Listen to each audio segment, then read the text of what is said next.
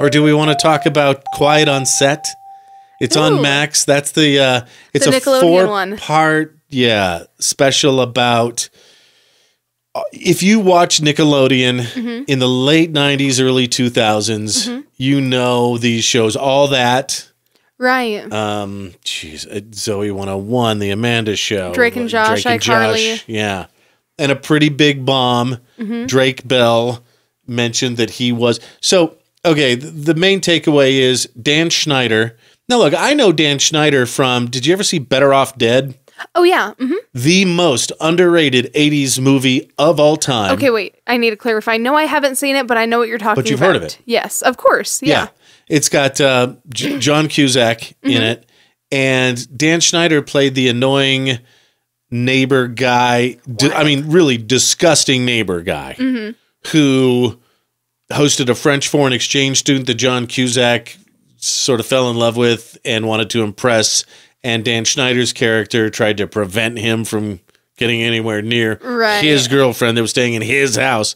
That's all I knew Dan Schneider from. Yeah. Apparently had a heck of a career after that. Yeah. And started producing shows and stuff. Come to find out, kind of an asshole. Yeah. To work yeah, for. there were lots of allegations for a long time, and it won't surprise me when some of those are proven to be true. Okay, and to make matters worse, they hired a couple of pedos, one of whom molested Drake Bell. Yeah. And boy, that explains a lot, doesn't it? It does. It doesn't excuse anything, but it does explain a lot. I want to know, where were the parents? Apparently, they were on set. Well, that's the thing, though. Where were all the other cast members, all the other crew members, all the other producers? Yeah. That's the thing. It's really hard to be a caring Hollywood parent because realistically, like, even just setting your kid up to do one of those shows has certain requirements of them that no kid should really have to have on their shoulders. And so it's sort of inherently not a great thing. And I guess I would have loved to hear from Amanda Bynes on this whole thing, but she, I don't know if she's under a conservatorship like Britney Spears, and I think she was, I don't know, arrested last spring for something or other.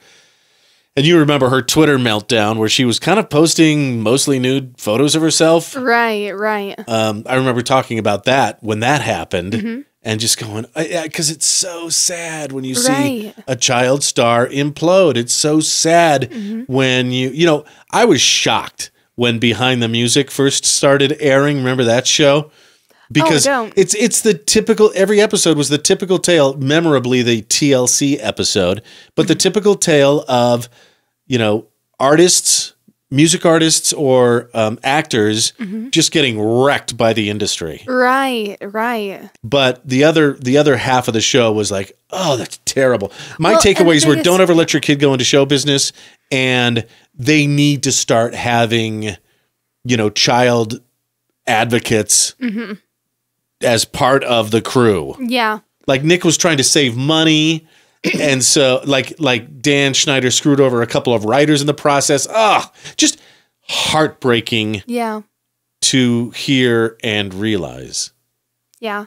Well, and the biggest thing too is like all of these people, all of the child actors were under 18, obviously, because they're child actors. So there's no way that they could really give true informed consent. They could give some, sure. But realistically, like, as a kid, you don't understand the repercussions of taking on a task like this. You really don't. And like, and you'll cave to pressure easily, I think. Yeah. And I think, I'm going to feel really dumb if I get this wrong. I think her name is Jenna McCurdy. Yes, the gal who wrote the book. Yeah, I'm glad my mom died. She played Sam in iCarly. They did touch on iCarly a little bit too. Yeah, and I think that the way that she sort of talked about it was very thoughtful and thought-provoking, and she talked about things like how iCarly stole her first kiss because she, for one of her scenes, had to kiss her coworker, the boy who played, don't remember his name now, the boy character on iCarly. Yeah, the one that no one cared about. Well, and that's the thing, kidding. It was a little past my time. I was kind of... Right. It was a little past my time, too. Yeah. Like, I was already over Nickelodeon when that came out, but anyway, but yeah, I just remember, like, she was kind of talking about it in an interview, and she was saying how, like, she'd never kissed anyone before. That was her first kiss, and she had basically asked if there was any way that she could do a stage kiss or something like that, and they were like, nope, sorry.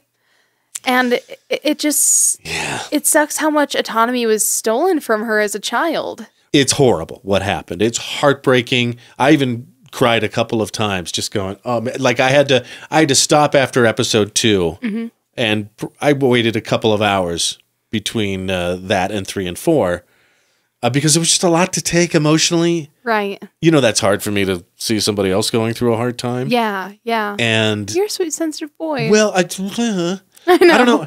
I think we've said before, I think I'm so empathic that I shut that part of my brain off. Right. I get that. And just go, nope, can't feel those feelings. I don't know. I haven't been to therapy much lately, so maybe I'll dive into that when I'm like, maybe like 70. Not about me.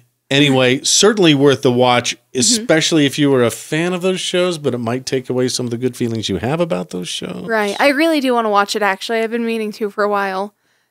We'd love to hear what you have to say. Tell us your thoughts and feelings and opinions. But, you know, I think the biggest part is we need, like you were saying, we need advocates on set. We need stricter labor laws, that sort of thing. Yeah, I mean, you remember the Upton Sinclair muckraking thing, you know, over a century ago. Let's do that again. Right. With Hollywood, especially child actors. Yeah. They can't always speak for themselves. They need somebody to speak for them. Well, and the worst part, too, is a lot of the time the parents don't have incentives to speak for their kids. You know, I know that there are lots of child actors who were the ones who were the main breadwinner in the house. Right. You know, and so when you're a person who is under an authority, who's forcing you to do this labor, and you don't have the choice to opt out of it like an adult would. Thank goodness Taylor Swift turned out okay. Okay, don't jinx her with that.